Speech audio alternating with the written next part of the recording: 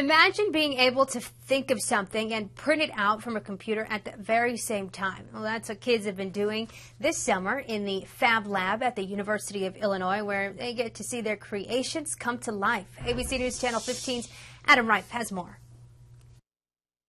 Students in the Fab Lab at the University of Illinois are learning to use 3D printers, machines loaded with plastic or other material to bring 3D models from the computer to life. We want to do a lot of project-based learning, so people come in with an idea and they work with that idea to create a thing, and they have to try it many times, they get to work together, they're allowed to use the internet, all these really cool things that they sometimes don't get to do in school. Whether it's models, toys, robots, or games, anything they can imagine, they can build. Amy here is working on a new kind of dice, but she's adding her own twist. Instead of making a six-sided die like normal, I would try something different. And I decided to put on these like little half-sphere bumper type things.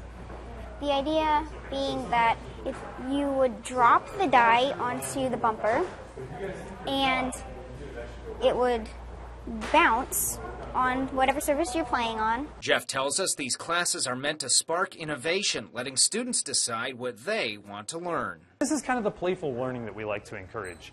So essentially we take 3D printing and we turn it into more of an experience, and it's less about the 3D printer as an endpoint and more about this process of learning and creating.